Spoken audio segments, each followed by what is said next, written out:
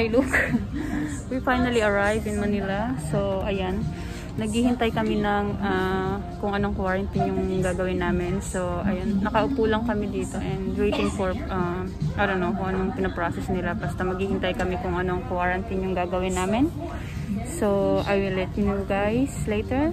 So, ayun. Nakakapagod yung trip. I had, how many? 9, 6, so 15. I had 17 hours on the air. So, a little bit, you know, pagod.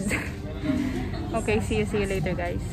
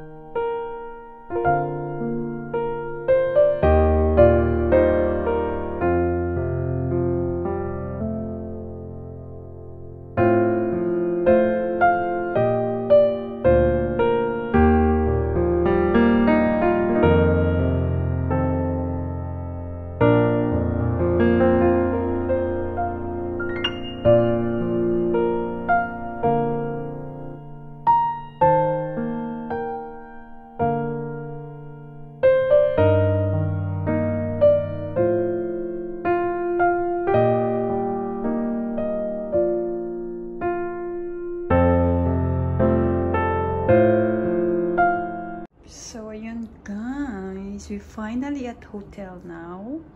So, ayan yung aking hotel. Siguro bukas magagala ako. Tapos ipapakita ko yung aking hotel sa labas.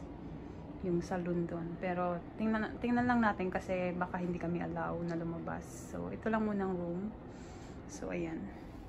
Ayan guys. And may free food kami. Ito yung aking dinner. So, yan yung unang food na nakuha namin from hotel. So, may coffee there, water there, and this is the bathroom. And, yeah, guess what guys?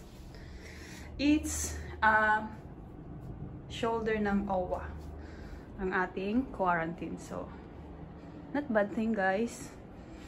It's a good thing. So, ayun guys, see you in the morning. Guys, nandito ako sa ground floor. Kumuha ako ng lunch ko kasi late na ako nagising, so lunch na lang. Ayan. So, pupunta na ako ngayon sa aking room kasi free food kami.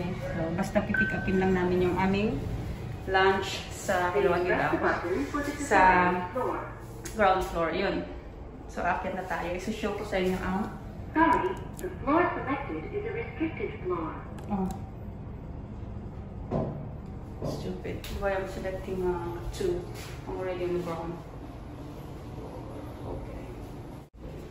So, nandito yung reception. Pupunta na tayo sa aking room, diba? Ang ganda ng hotel.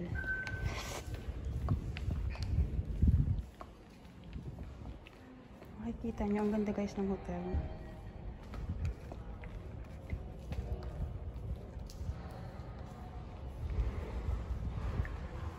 Punta tayo sa aking room.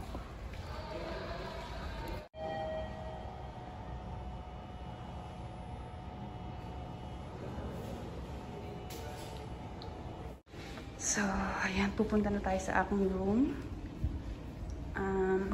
ayun, kumuha nga tayo ng lunch kasi hindi nga sila nagdi-deliver. Ayan, gusto ko nga show sa inyo guys yung hotel. Ayan. Di ba, ang ganda.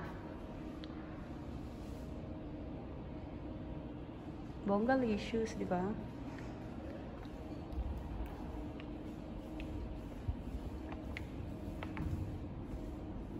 So, very beautiful guys.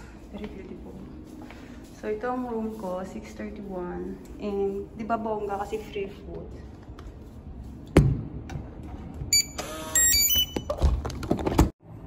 Hi guys, good morning. Ayan, hindi ako nakatulog guys. Super excited kong umuwi ng bahay.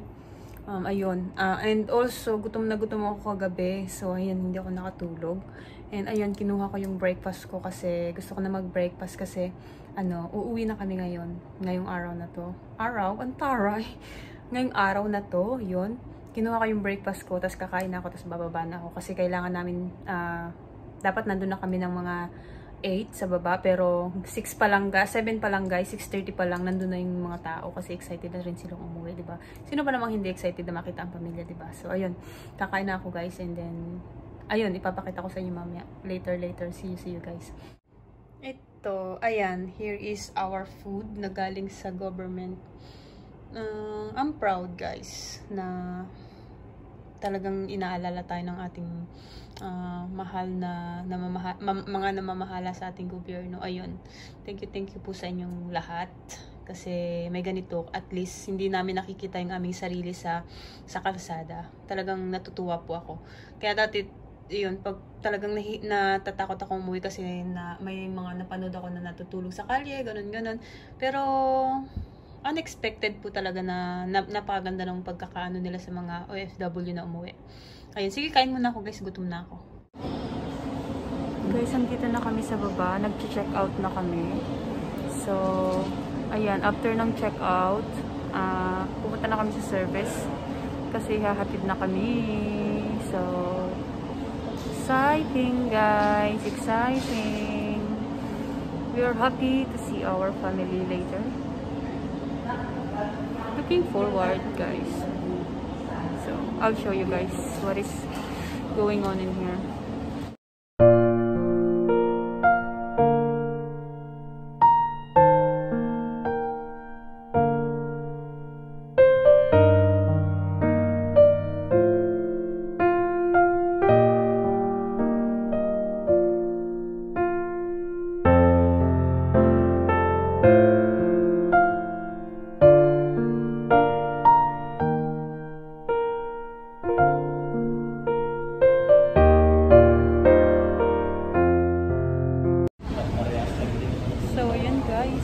Waiting pa rin kami sa bus.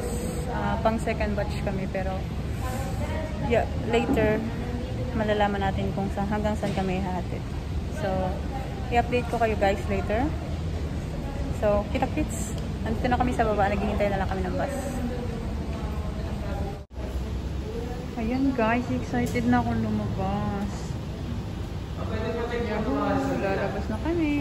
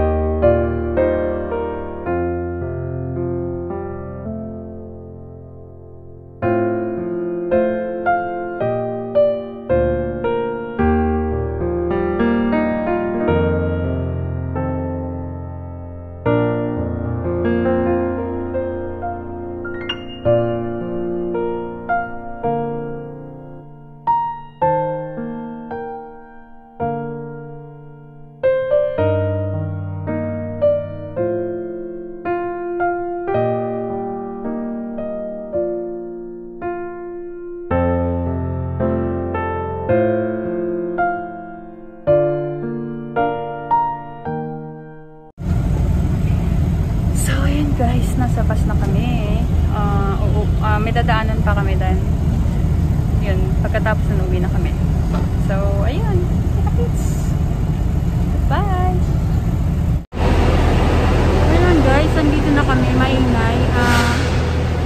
Bago pala kami makauwi, ang haba ng proseso. So, kailangan namin pumila dito and siguro magpipila pa kami ng mga papers sa loob. Ipapakita ko sa inyo guys.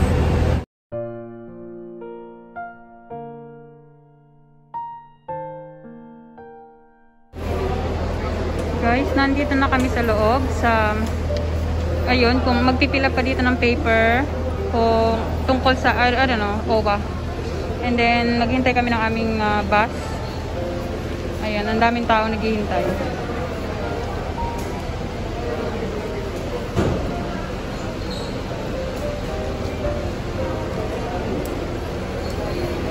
Lahat yan guys, mga OFW pauwi sa kanilang mga province, Luzon, Visayas, Mindanao. So, kaya ang dami guys. So, ayun.